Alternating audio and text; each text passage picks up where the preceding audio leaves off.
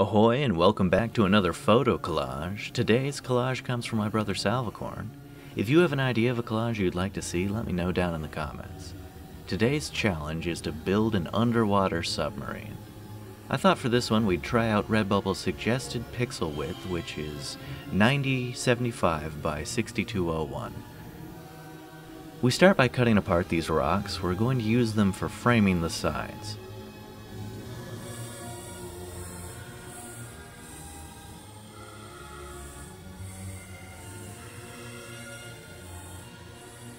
We bring in this eel and add him to the rock formation. Here's where things get interesting. I wanted some indication that our submarine was being propelled through the water. I thought the texture of this smokestack was interesting, so we cut it out, apply a luminosity effect to the layer, create a layer for the rocks to sandwich it, then we proceed to create patches from the smoky sky to round out the water, so that it all looks consistent.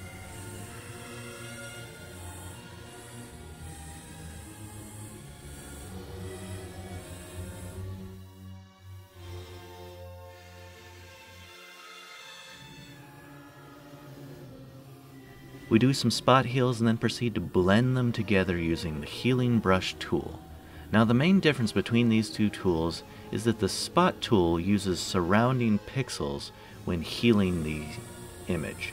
However, the healing brush tool takes a specific location that you select. It's a great way to further blend something together, such as we're doing with these clouds. It almost feels like painting. It's also very therapeutic. I highly recommend it.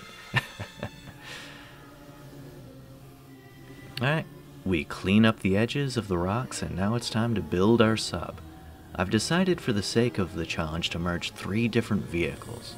We take 2 buses and a subway rail car.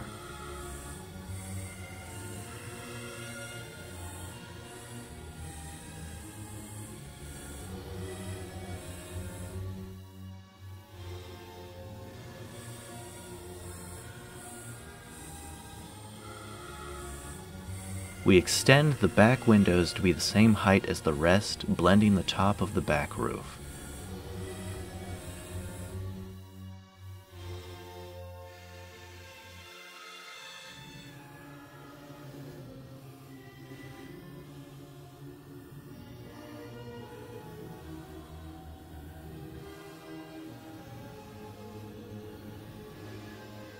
Probably one of the hardest parts is blending the front of the sub to the midsection.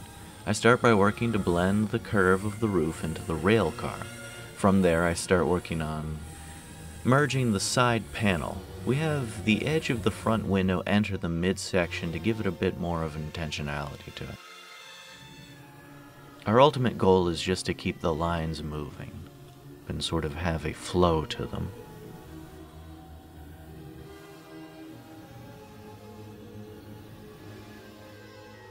To save time, we tint the windows using just the paintbrush tool and dropping down the opacity.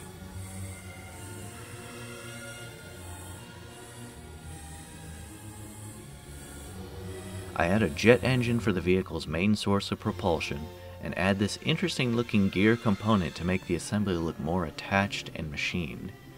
I add some fish, a jellyfish, and this manta ray. And the last big detail is that our submarine needs a driver.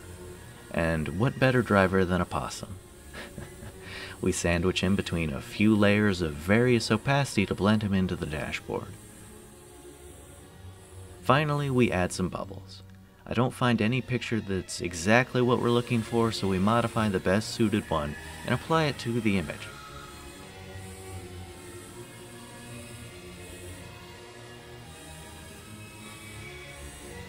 We make small adjustments to the colors, and with that we have our underwater submarine. Well, this one was pretty time consuming. Part of that came down to just how much blending was needed. Not only did the submarine need to look like one machine, but with everything being underwater, you really want it to feel cohesive. As a reminder, if you want this collage or any of my others on a t-shirt, coffee mug, fridge magnet, etc., you can find a link to my Redbubble shop in the description below. I don't make money from YouTube, so it really helps me out. Thanks so much for watching. I hope you had as much fun watching as I did making this one. I hope to see you guys in the next one, and I hope you have a groovy day.